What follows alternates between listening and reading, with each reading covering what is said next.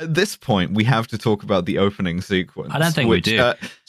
By the way, the scenes thing that I used to do this says that the script describes this setting as dank room, which I appreciate. It is a dank room. There's a lot of scorpions in it. I don't know. This is the first time they've used the titles to actually show us some plot, because we just have a montage of Bond being tortured, which I enjoyed.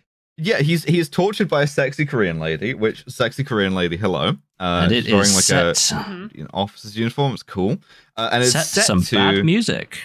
Madonna's Die Another Day. The first genuine flop of a Bond theme, as far as I'm concerned. Like, I've had some complaints about previous ones, but this is dire.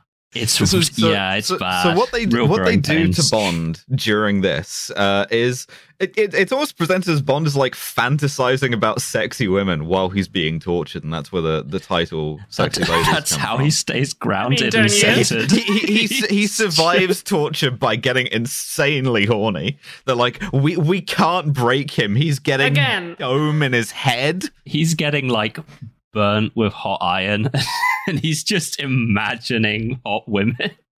So when I'm getting tortured, I don't have to imagine the hot women. Pussy. Yeah, that's true. He retreats to the pussy mind palace. What they're doing to him at this point is I'll change the name of the group chat. No.